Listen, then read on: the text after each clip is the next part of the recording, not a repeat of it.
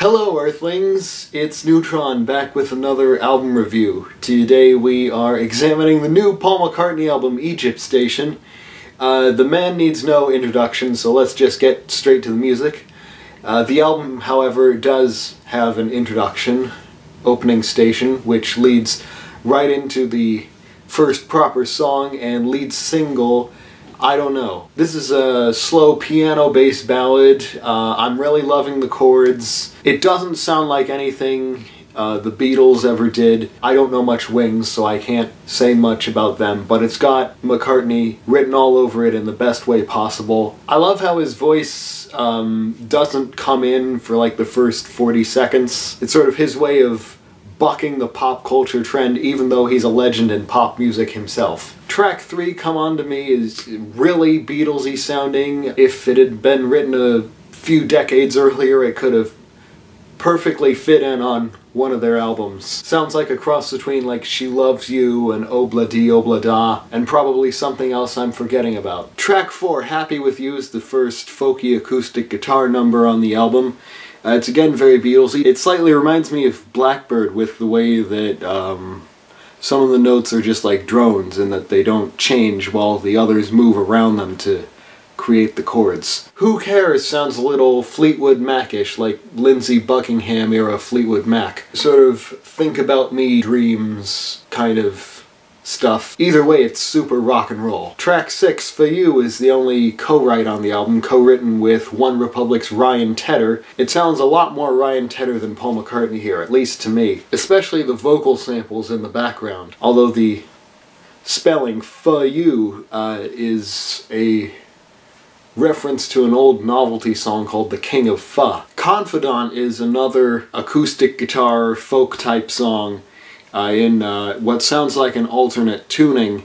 It's actually kind of reminiscent of George Harrison. People Want Peace has some of Paul's signature cling cling cling piano playing, and the lyrics of it pretty much explain themselves. In fact, they literally explain themselves. Hand in Hand, another one of my favorite songs on the album, along with I Don't Know, a piano ballad in mixed meters, and Paul sounds really young on this one. Not quite Beatles young, but certainly Wings young. The lyrics are deceptively simple here, like on Yesterday, just because they flow so naturally when he sings them. Dominoes is another classic sort of Beatlesy song where again Paul sounds really young here. It sounds Beatlesy despite the very un-Ringo heavy modern drum sound. Back in Brazil is definitely somewhat Latin sounding, not exactly a bossa nova, maybe like post-bossa Brazilian pop. People who think less of Paul might call it a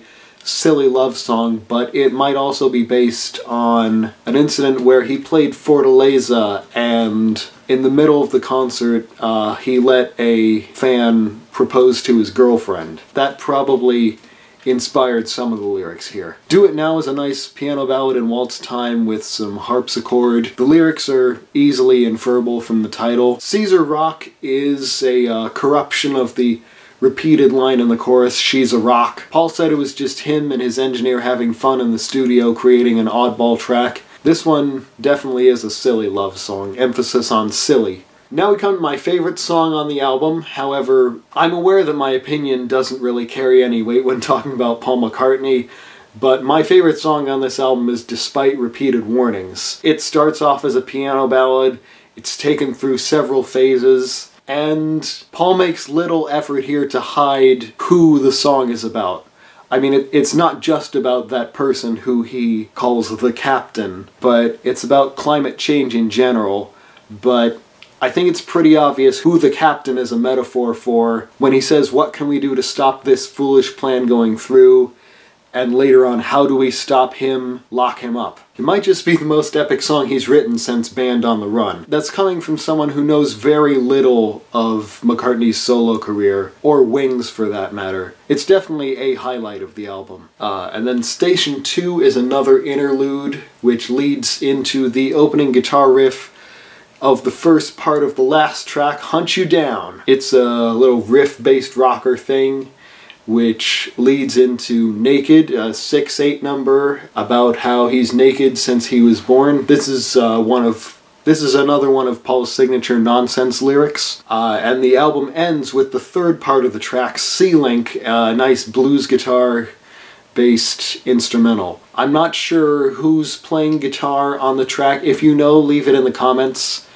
I looked up this album on AllMusic, and Paul is the only one who's credited with anything more specific than instrumentation, so any enlightenment would be greatly appreciated. Again, leave it in the comments. So all in all, I like this album. Again, I know my opinion doesn't carry much weight because this is Paul McCartney we're talking about, and I don't know much solo McCartney stuff. I just know the Beatles and the Odd Wings song and this album. So if you have any suggestions of what non-Beatles Paul McCartney stuff I should listen to next, again, leave it in the comments. If you disagree or agree with my opinions on this album, also leave them in the comments. And subscribe and hit the bell. I'm not back to uploading videos regularly yet, but I still upload them. I am going to review 21 Pilots and Greta Van Fleet's upcoming albums on the Tuesdays after they come out, and I hope to also upload something between now and then, but I don't know what, so subscribe so you don't miss it. I've also put my other social media in the description. But until next time, go forth and be like Paul McCartney.